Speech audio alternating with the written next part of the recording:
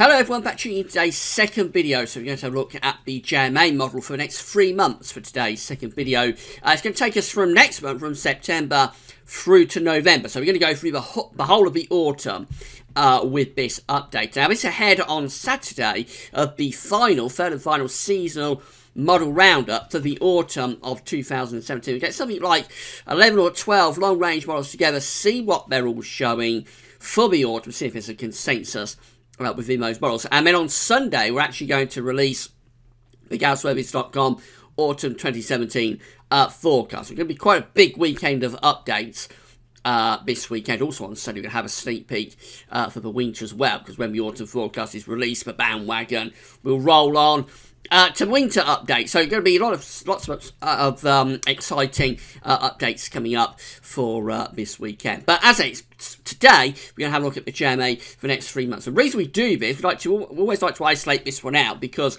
you can get lots of information from the JMA, you can glean lots of information. But, of course, when we do the seasonal model roundups, because we've got another 11 or 12 long-range models as well, we haven't got time to go through everything that you can see with the JMA. So we do touch on the JMA, it doesn't get included in that seasonal model roundup, but we can't go into it in depth. So I always like to take this one out and sort of do an in-depth look at it. So we'll start off with 500 millibar heights from the North Pole down for the next 3 months, and then we'll go on and have a look at the temperature and precipitation anomalies from the tropical and mid-latitude view. So we're starting off here looking down from the North Pole. This is the pole up here, mid-latitudes of the Northern Hemisphere around here. Get rid of that and say that America and Canada are over there, Asia, Russia is over here, and Europe is over there. The British Isles, perhaps most importantly, this video is just here.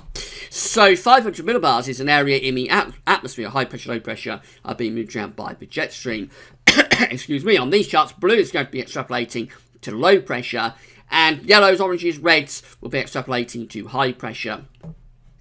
So this is the 500 millibar height only for September, first of all, and we find that we've got an area of below average heights very close to the northwest of the UK and in the Atlantic, and we're bringing the flow and the jet stream through rather like that. So that looks quite an unsettled month, actually, particularly so for the north and west. You would expect rain bands to be moving in across the country. The south and southeast should be drier, but I think all places would have some unsettled weather during the course of September.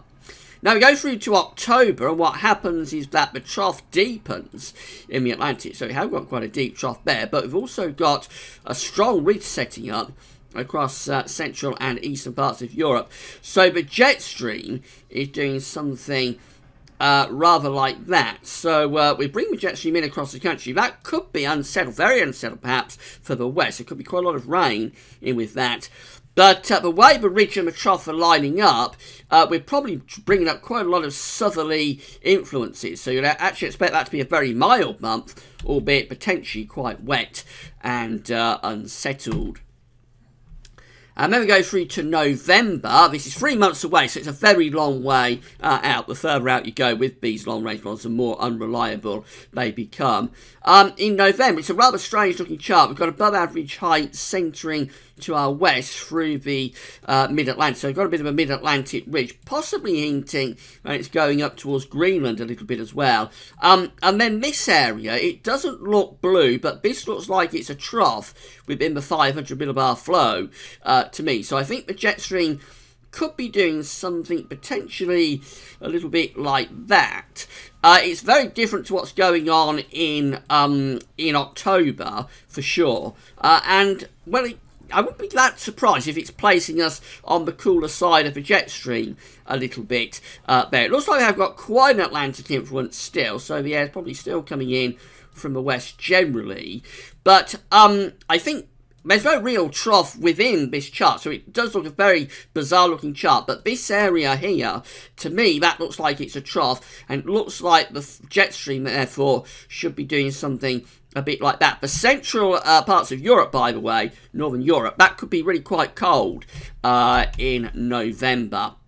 let's see whether my interpretation is backed up by the temperature and precipitation anomalies. So this is a mid-latitude and tropical view. We've got the equator sitting just here, of course, and then to the north of the equator, we've got the northern hemisphere there. To the south of the equator, we've got the southern hemisphere. You can't see the poles, but the South Pole is down there off the chart at the bottom, and the North Pole, and we're just looking at the North Pole view down, but the North Pole is up here again off the top of the chart. So that's how that should be looking.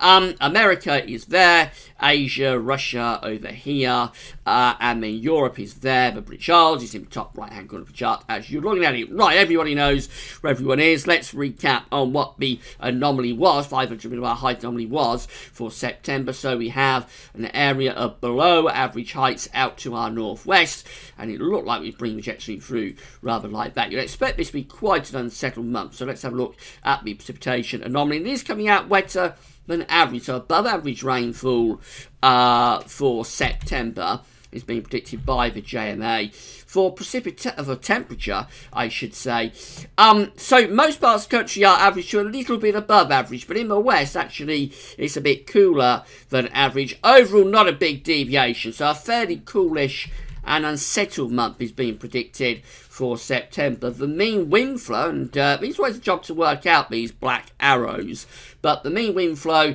is generally from a west to northwesterly direction. So that's the reason the temperatures are struggling a bit.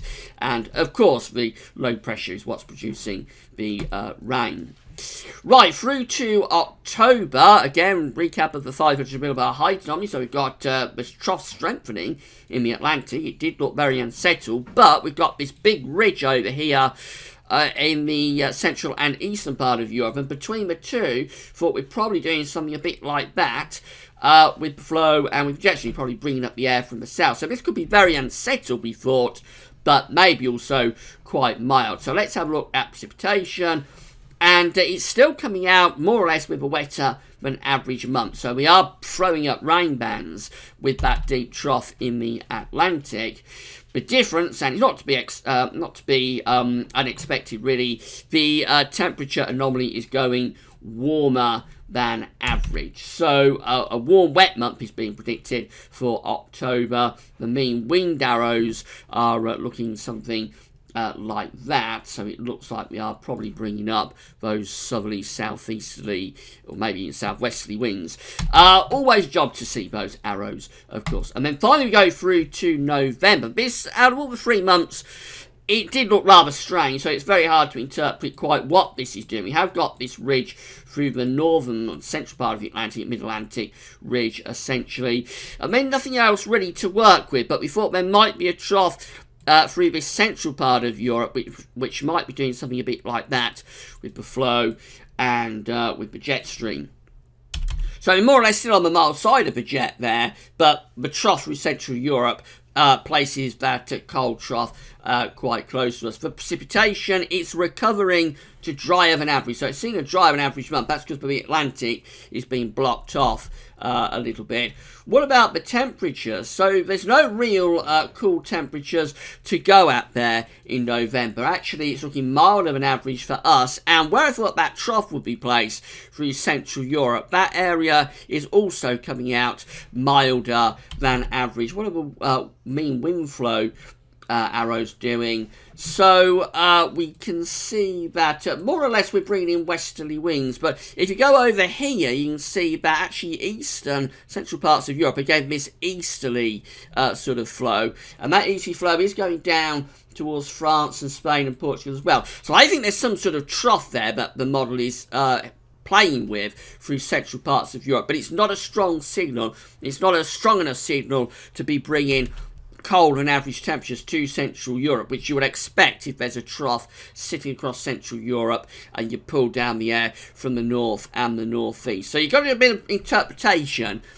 for November, and it is playing with an idea of a trough through Central Europe. For us, what we're looking at is a fairly mildish month with an Atlantic influence. But of course, that trough only has to deepen and back west a little bit, and that will also place us within those colder east northeasterly winds. So November's a bit of a joker in the pack out of this out of these 3 months. It's a little bit difficult to interpret what it's doing. September and October, much clearer cut.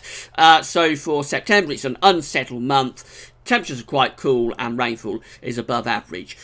For October, it's predicting a very mild month, potentially with quite a lot of southerly influences, but with a deep trough in the Atlantic, with throwing up rain bands. So warm and wet and cool and wet, really, for September, cool and wet, October, warm and wet. And then November, that's the difficult one to decipher. I think we're going to wait for next month's update, really, to sort of hope that the signal strengthens for November. Potentially, I think, for Central Europe, it could be hinting at quite a coldish sort of month. What that would mean for us, it would depend how far west that trough manages to back.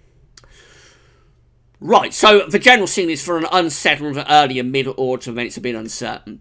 We'll add this to the seasonal model roundup, of course, that we're going to do on Saturday, when we get all the other long-range models together. We'll see if there is a consensus for those long-range models on Saturday, and then on Sunday, it's the autumn 2017 forecast from GavsWeathers.com. Come back later on for today's third video, which is going to be the final update for the late summer bank holiday weekend. By the way, the first video today was looking at the weather next week, 10 days. That just extends into September. And we also had a look at the origins of the shipping forecast and the Met Office and all that kind of thing. So that's here on the homepage. Just scroll down a bit and it's above the pollen count. Right, come back later on for the third video. That's all for now. Thanks for watching.